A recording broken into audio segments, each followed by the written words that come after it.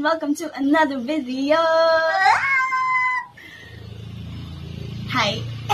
So for this week's video, ipapakita ko sa inyo ang aking everyday makeup routine. Kasi syempre, meron yung mga days na hindi naman talaga ako nagme-makeup. Most of the days, hindi ako nagme-makeup.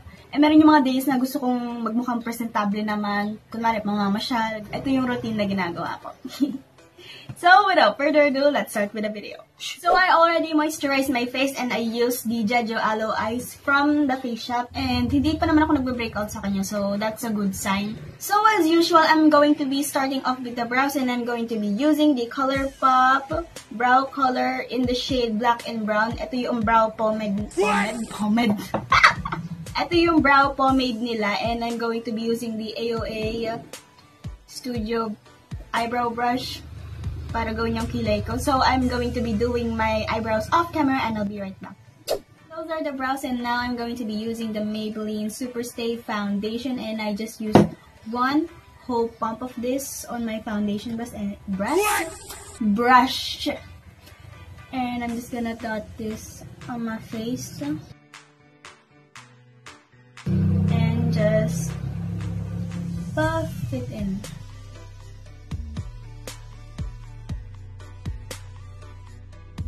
It doesn't look like it's my shade, pero mag-oxidize siya mamaya. Next is concealer, and now I'm going to be using the Makeup Revolution Conceal and Define Concealer, and this is in the shade C10. And itong makeup look na to, masasuggest ko sa mga college students. Pwede rin sa mga senior high, pero mostly for college students na. Kasi this is more on the heavy side ng pagme-makeup kung estudyante ka pa. And then I'm going to be using a sponge to blend it out. This is the Real Techniques sponge and hinati ko siya sa gitna kasi akala ko may something sa gitna. Nung pala, sabon lang pala yun na hindi ko nahugasang mabuti. Kaya, ayan, I'm just gonna live with this. So, I'm gonna start blending everything out and ihuhuli ko yung under eyes para mas magkaroon siya ng coverage.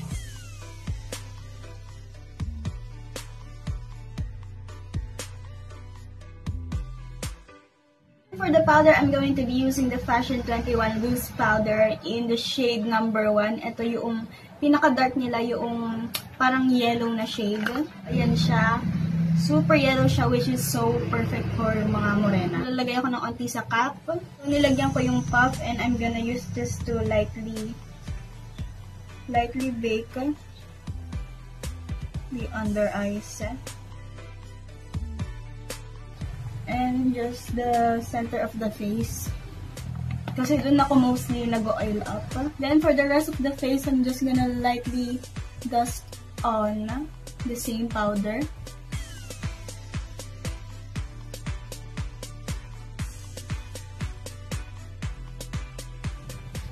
Ayan, I brushed off the baking agad-agad din. Next is bronzer and I use the Vice Aura Contour in For Sure. And kabibili ko lang to. I used to use the Nichido contour palette, yung bronzer nila doon. And I ran out of it na. Bili na ako ng single bronzer.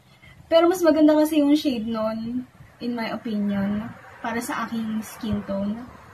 Kaso, alangan namang bilhin ko ulit yung palette na yun just for the bronzer.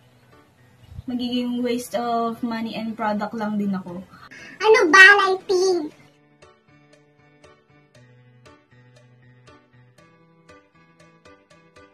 I'm going to be using the same thing on the eyes. And I'm just gonna apply this as a transition color and just, you know, messily apply it there para may wash of color lang siya. And a bit on the lower lash line as well. Onti lang para ma-balance out yung ating mata. So next is blush and I'm going to be using a highlighter actually. This is the Colourpop Super Shock Cheek in Strike. Ito yung kulay niya. Super ganda niya. It's like yung parang brick red na color and ang ganda talaga. And since it's a highlighter, pagbibigay siya nung parang sheen so that it looks more natural in a sense. I don't know, but it works. So I'm just gonna apply this on the apples of the cheeks. Ayan, dito. And I'm just gonna be using my fingers because it works best rather than with a brush, in my opinion.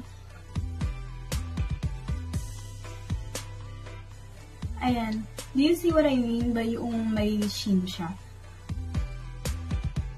For highlighter, I'm going to be using the Fenty Beauty Killawatt highlighter in Hustla Baby. Onti lang ang gagamitin ko kasi when you use a lot of this, sobrang blinding niya. And kapag konti lang yung ginamit mo, para lang siyang, alam mo yung parang wet look. Ayan, no? Ganda, oh my God! Siguro pagka naubos ko to, bibili ako ng full size. Kasi super ganda talaga niya. Diba? I'm just gonna apply that on the top of the cheekbones and up to my and hanggang doon sa aking brow bone. Then I'm going to be using my fingers and lalagyan ko ang aking ilong and yung inner corner and the cupid's bow.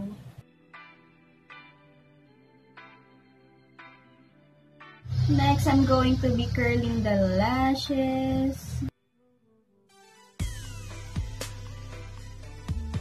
And I'm going to be using the Etude House Long Lash. And kailangan ko na mag-restock ng aking hyper curl.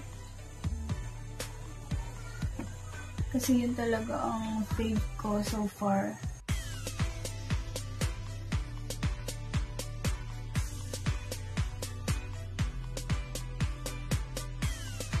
Now, for the lips, ito yung ginagamit ko lately, the Careline Kiss Sticks in the shade Vacay. Super ganda na itong shade na to.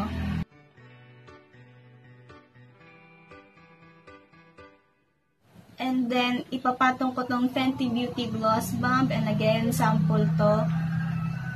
I bought this in a set kasama ng highlighter. And this lip gloss is so good.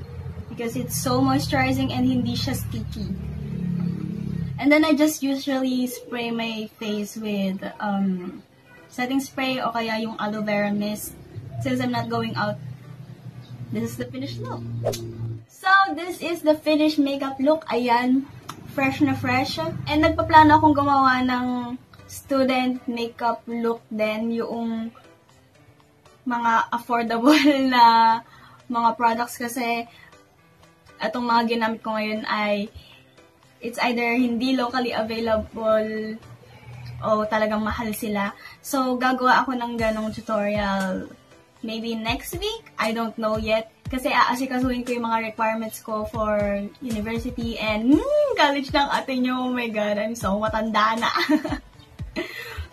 Yung tipo na college ka na pero may bangs ka pa rin. Mukha kang Dora. So, ayun. Ang kapal ng gilay ko, oh my God, I'm so sorry. So that is it. Like, comment, subscribe.